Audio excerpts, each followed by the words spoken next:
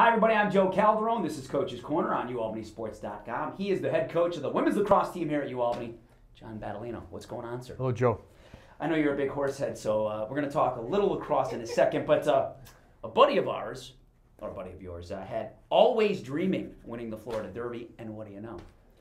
Did you put any bones down on it? Or no? I think I had a little money out there, so yes, we did well. I don't know if the IRS will be coming to my door, but we got some operating money now. Very nice. Now and I gave it to everybody here. So.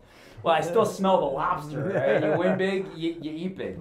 Let's talk about your team. You had a 3-game winning streak going in to the weekend against Stony Brook. They were preseason number 1. You lose 18-11. I'm looking through the stats. First period, they beat you on the draw controls, 14-5. You know, I know you're not a big stats guy, but was that kind of what got the ball rolling in that one? Yeah, we were a little actually lethargic in our defense, and we had a couple opportunities early that changed that, and we didn't put the ball away, and then all of a sudden, coupled with the defensive lapses and then draw controls, it all played a part in it, and all of a sudden, instead of being a 1-goal game or being up 1 or 2, we're now like looking at a 3 or 4 goal deficit. So, and then it's just hard to battle back from that, and we did, and I feel like we got better as the game went on and understood the tempo and what we're trying to do and accomplish, and but again, too little, too late. You can't make turnovers, and you have to make the best of your opportunities against a team like that, and we didn't, and I take away. I just hope we learn from it.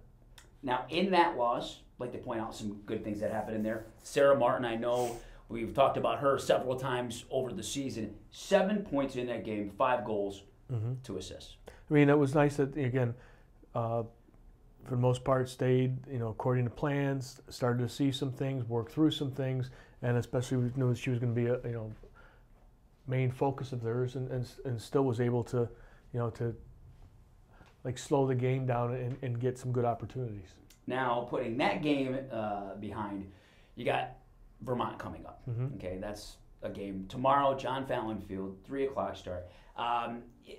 Is this a dangerous game? I know that they're last in the conference. They have only 1 win on the season, but off the Stony Brook game, is this one of those games as a coach where you got to remind your players, hey, don't let this be a trap game? I do that constantly. All the time. I mean, constantly. I mean, we have some things that we need to do better across the board, and so they're constantly reminded of that, and I'm more worried about what we have to shore up than if we do things well that we need to do well, we're fine.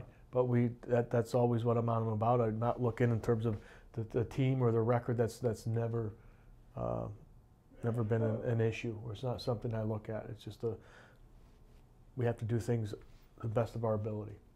Good luck tomorrow, sir. All John right. Battaglino, head coach of the women's lacrosse team, and good call on the always dreaming in the Florida. Thank you. Thank you. As always, remember, you got to like us on Facebook, follow us on Twitter. I'm Joe Calderone. Thanks for watching Coach's Corner on UAlbanySports.com. We'll see you next time.